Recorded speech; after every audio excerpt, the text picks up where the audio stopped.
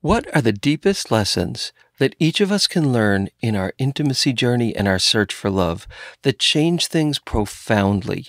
In this episode, I'm going to share the things that have given me the most hope and clarity in my decades of work focusing on the wiser search for love. So stay tuned. If you've ever been disillusioned, disappointed, or discouraged in your search for love, and you know there has to be a better way to find the healthy, soul-filling love you've always longed for, then you've discovered the podcast for you. I know, as Ken's work personally has led me to find the love of my life. So here's your host of Deeper Dating, Ken Page. Hello, everyone, and welcome to the Deeper Dating Podcast. I'm Ken Page, and I'm a psychotherapist and the author of the best-selling book Deeper Dating and the creator of the upcoming Deeper Dating Intensive, which you'll get to hear more about later in this episode. Today, I'm going to talk about the biggest and most important lessons of hope that I've learned in my decades of focusing on the wiser search for love. These lessons heal our search for love, but they also heal our lives because the skills of dating are nothing more than the skills of love. And those are the greatest skills of all for a meaningful, happy life. If you want to learn more about the Deeper Dating path to real intimacy, just go to deeperdatingpodcast.com and you can sign up for my mailing list, receive free gifts and resources, and just learn a lot more about how to use these ideas to transform your own intimacy journey. And by the way, if you like what you're learning here, I'd love it if you could subscribe on iTunes or elsewhere and leave me a review. I've gotten such beautiful, moving reviews, and I so appreciate it. So thank you so much for that. So let's jump in. I've been a student of my own and many other people's intimacy journeys and search for love for a good number of decades now. And one of the most beautiful things about having done something like this for so many years, decades, is that I see these long arcs of patterns, and I develop pattern recognition after doing this work for such a long time. And from that, I have seen some very foundational kind of formulas that appear over a long period of time. And Martin Luther King famously stated, "The arc of the moral universe is long, but it bends toward justice." And God knows the arc of the wiser search for love can be long, but it bends toward these formulas of wisdom in intimacy that I want to share in this episode. So I'm going to do this by talking about the 4 stages that I teach in my book, Deeper Dating, as well as in my course, my intensives, and all of my work. There are 4 basic stages, the first being the discovery and the learning to treasure your core gifts and to protect them. The second being learning to educate and heal your attractions and make different choices that lead to happiness. The third is getting out there in a brave and more authentic way. And the fourth is this rewiring that has to happen when we search for love in wiser ways.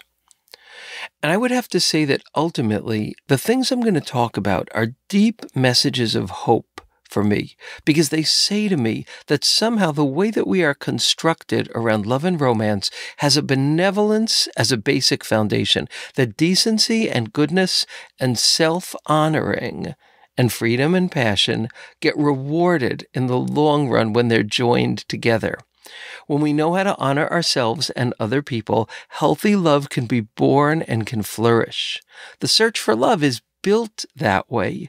And I think that's an amazing and beautiful thing. And it gives me a sense of hope and kind of a blueprint that has benevolence in it. And that, of course, does not mean it's easy. But I think these formulas that we'll be talking about are real messages of hope. And so I'm excited to share them with you. So, okay, the first stage of this journey that I teach is the stage of learning to treasure your core gifts, learning to name and identify and treasure them. So your core gifts, especially for those who are new to this work, are the places where you're the most alive. They're the places where life hurts you most deeply and inspires you most profoundly. if you picture a target image, and the closer you get to the center of the target's you, and the closer you get to the center, the closer you get to the beating heart of your humanity, to your brilliance, to your uniqueness, to the deepest language of self within you. And that's where your core gifts live. And what I've discovered is that the world teaches us that those parts of us are too embarrassing, too intense, too tender, too vulnerable, too achy, too long-y, too needy, too angry, too quiet, too weak, too humble, too unself-confident. We get taught all of these things about the places of our deepest humanity. But these core gifts are the raw material of our life genius, and that means our intimacy genius as well. And genius is really challenging, and raw material takes a lot of skill to work with. So the raw material of our passions and our sensitivity needs to be cultivated, but first it needs to be honored in order for it to develop. So the stuff that we're the most afraid to show in our being is often the very stuff that leads us to love most directly, when we finally can name it and dignify it and honor it. So this is an amazing thing. And I've absolutely found it to be true in decades of my own journey and my work with a lot of other people. So how do you discover your core gifts? Well, amazingly, the parts of ourselves that we're the most insecure about often reveal our greatest core gifts. The parts we're ashamed to lead with, the parts where we've kind of gotten this very sad and painful life message around, which makes us come to believe, when I show that part of myself, I get rejected. When I show that part of myself, I get walked all over. And I'd like each one of you to be thinking, where is this true for you? You can follow along in this process to name your core gifts. When I show this part of myself, I get taken advantage of by other people or shamed. Those things are X marks the spot for where your gifts lie. But amazingly, when we don't know how to dignify them, we are attracted to, and we somehow attract people who ultimately step on those parts of ourselves. And we try this endless process of getting them to love us right. And that is in so many ways the deeper story of what happens in the search for love.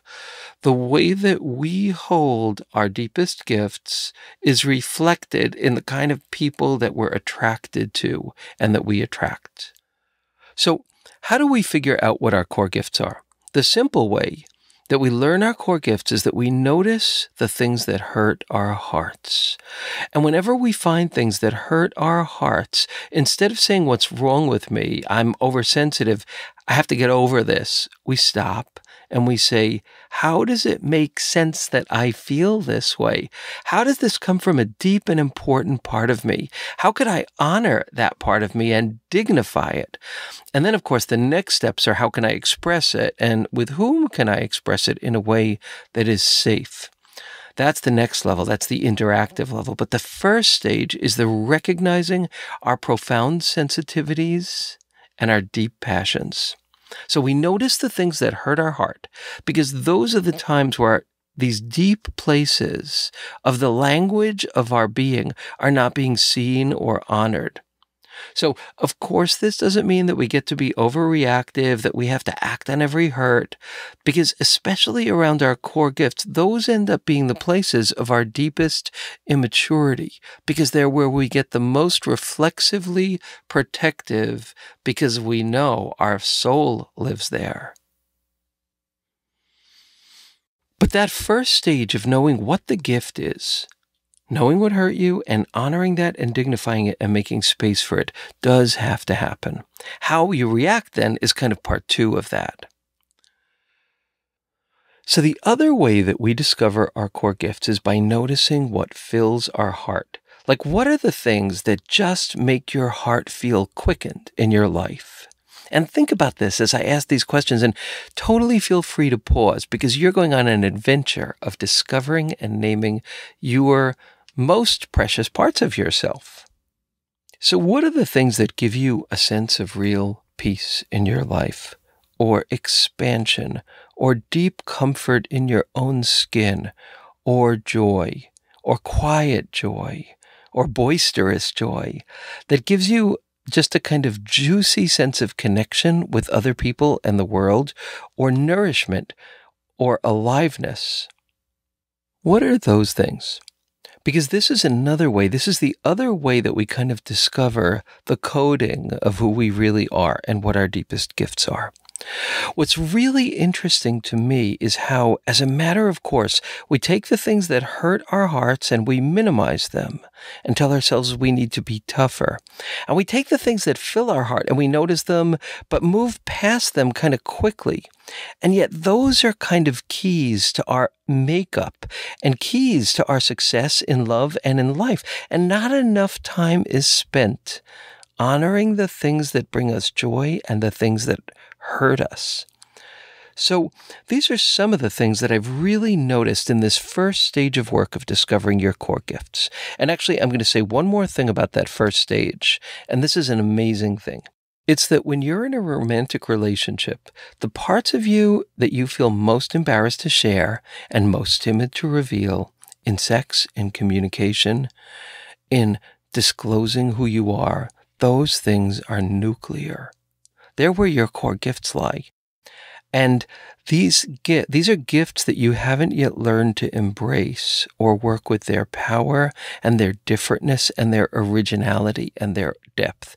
So take a minute to think if you can see what those parts of you are, because they are the real players. Those are the power levers in this entire journey. So those things, the things we're most timid to share in our intimate relationships, including in sex and in conflict and in need, those things are nuclear. And when we learn to embrace them, we have a profound change in our romantic lives. So I'm going to move on to stage 2, which is the working with your attractions. And this is, of course, a great oversimplification, but in some way, we all have 2 circuitries of attraction. One is where we're attracted because we can almost get what we want, but not quite. And we attribute that to some kind of deficiency in us, because if we were, fill in the blank, more X, less Y, we could get this person to love us. And that is an endless loop. And boy, does that feel like love, and often feels like white hot love. But it's also the kind of love that you just can't believe that you are so compelled while you know it's not good for you. Those are attractions of deprivation, and they're really easy to have. And those of us who have qualities and attributes that are core gifts that we've been shamed for or neglected around or unappreciated around, we internalize that devaluing of those parts of ourselves, and then we're more likely to end up in these attractions of deprivation and have them feel sexy and home and just unbelievably compelling. But there's another circuitry of attraction, which is what I call attractions of inspiration. And those are attractions where there's a goodness, a safety, a willingness on each person's part to return back to the love and the connection. There's an availability, there's a kindness, there's a willingness to listen. And there's a presentness and a safety that is so important. And those are attractions of inspiration, and they're the path to happiness. And they're a path to a future of happiness. And if we're not used to them, they could seem kind of boring often after a certain period of time, because that drama of wanting love and losing it and trying to gain it back and pull it off the edge of a cliff or pull ourselves off the edge of the cliff, that kind of drama is just not there. And also, in an attraction of inspiration, we experience something that for many of us is both deeply desired and also deeply terrifying, and that's availability. Availability is a really scary thing, true availability, because it makes us want to hide our most protected parts, because now they're truly at risk in a way that they're not with someone who doesn't really want you. And here's another amazing thing. Really amazing is that as we shift our relationship to our core gifts, to our deepest, truest, most alive, authentic parts, as that relationship heals, our attractions heal. We actually start to become more attracted to attractions of inspiration. And in the intensives that I lead, they're 6 months long, and the first stage, this discovery of your core gifts, takes almost half of the 6 months. But when we've gone through that process, people find again and again and again, in a very profound way, that they have lost their taste for attractions that chip away at their sense of self-worth. They actually truly lose their taste for those relationships which once maybe seemed so compelling and so sexy. And that's an amazing thing. When we do this work of self-honoring and then decide to only look for people who honor us and who we organically feel like we honor, and relationships that feel in an essential way truthful, healthy, and safe, when we make those choices, when we do this thing of saying, no more attractions of deprivation, I'm going to put my back to this bustling door of attractions of deprivation that are calling out to me. I'm going to put my back to the door. I'm going to press backwards and I'm going to lock it behind me. I'm not available for attractions of deprivation anymore. I'm not doing that anymore. When we make that decision and then say, I'm going to be open for and look for and intend to find attractions of inspiration. When those two things happen, our field shifts, our magnetic field shifts. And this is another amazing thing, that we find ourselves not immediately, usually, but over time, choosing people and being attracted to and meeting people who are more attractions of inspiration. Sometimes these are stepping stone relationships, and that's something I talked about in the last episode, but we're moving closer. We're moving closer. Our field is shifting, and that is a fabulous thing. And I've seen it again and again and again in this work. So that when I see people taking these steps, I say to them, your field is shifting. You may not know it, but it is. So go out and experiment, because you will notice that your kind of personal magnetism, your magnetic field has shifted, and you will notice changes. So that's an amazing thing that happens in this deeper journeying toward healthy love.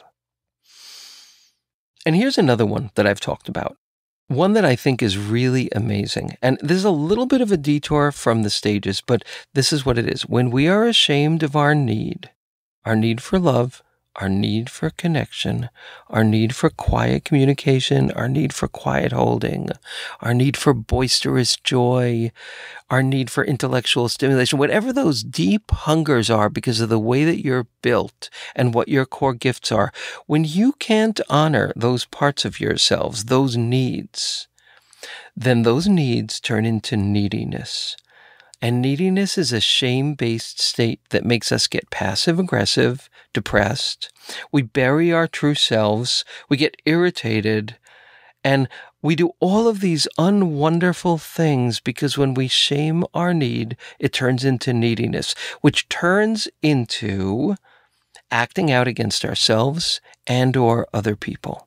But when we can honor our needs, no matter how kind of interesting and original and quirky and intense or quiet they are, and make room for them and validate them and normalize them within ourselves, and then find the way to turn that need into a loving ask, it makes all the difference in the world. And it is not easy to do, but it is a joy to be able to claim those parts of ourselves, and the understanding that your need is one of your greatest gifts, and that shaming that need leads to neediness. These are really important insights that I don't think we get taught very often.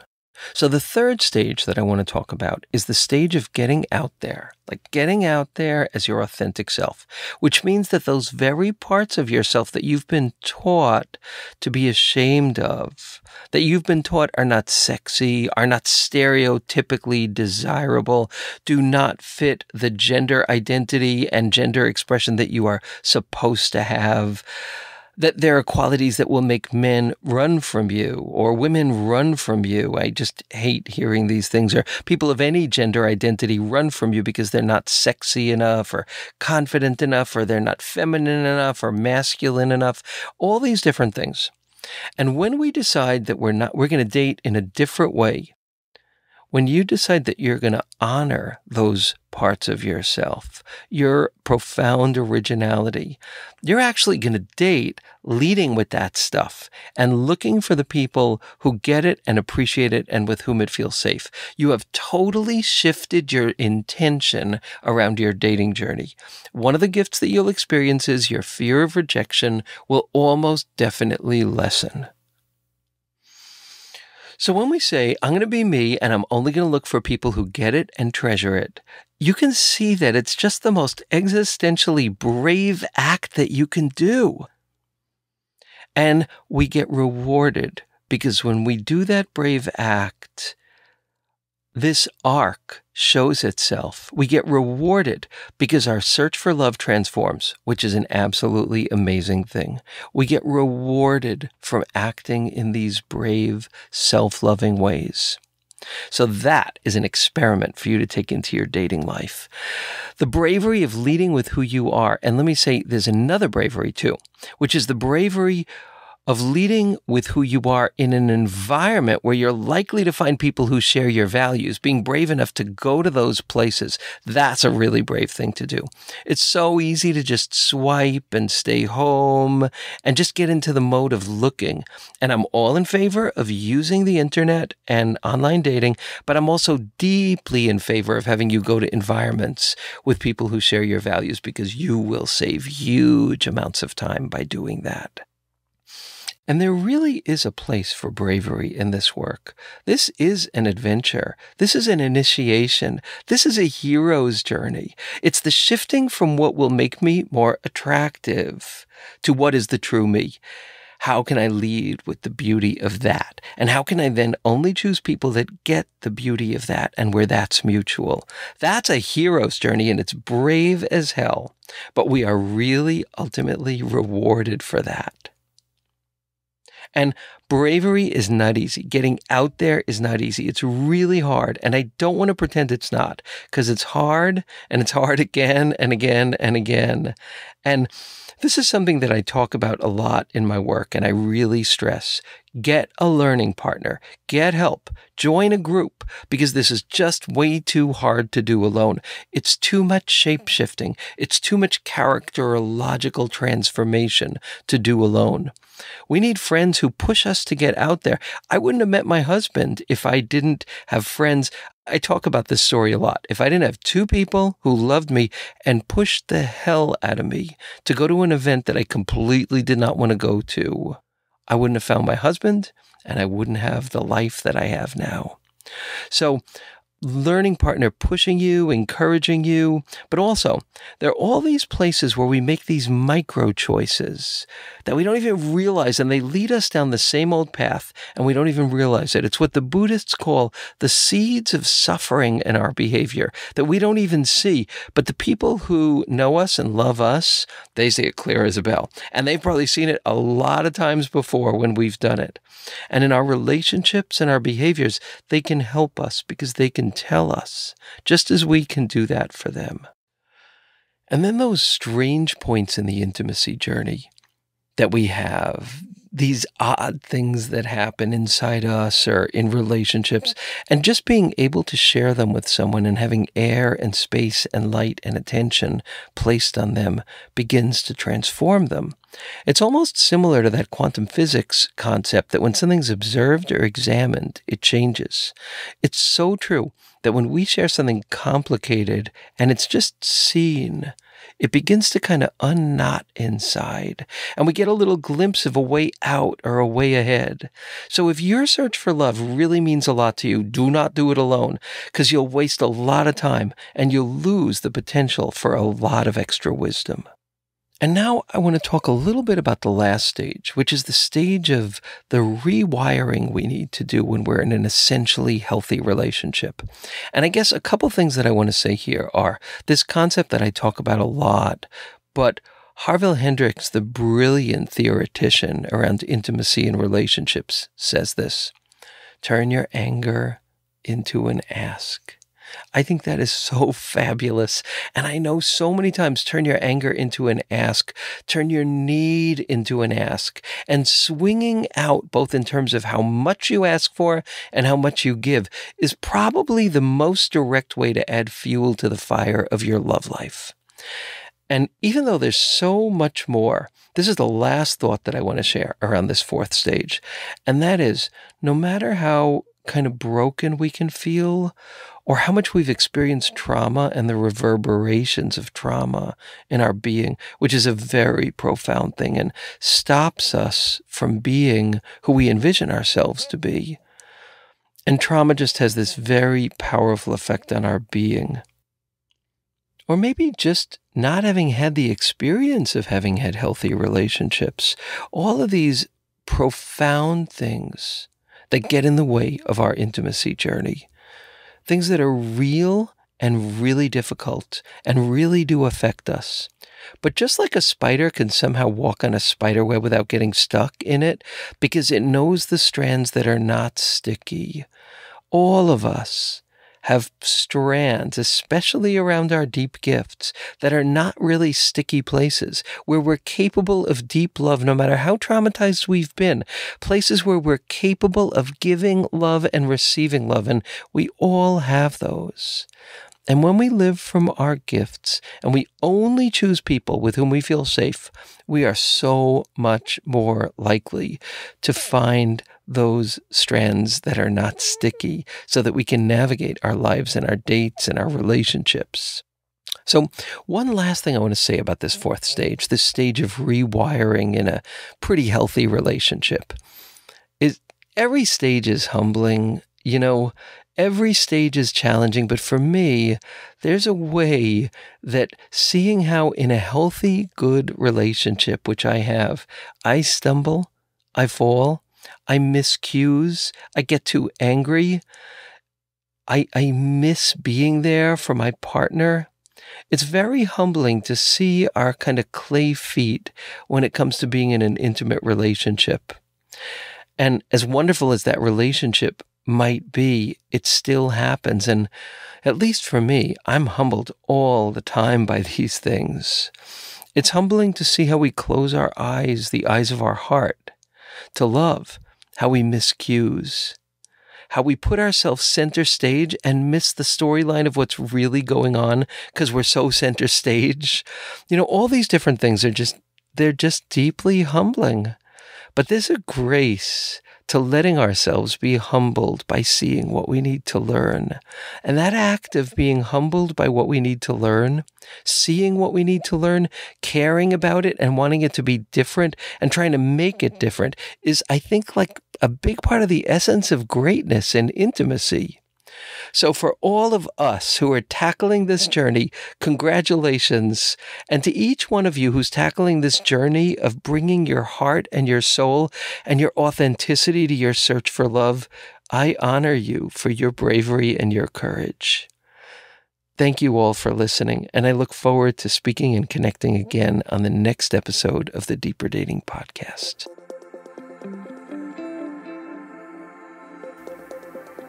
And that's it for today's episode of Deeper Dating. Be sure to go to deeperdatingpodcast.com as Ken has a few more gifts for you. Then join us on the next episode.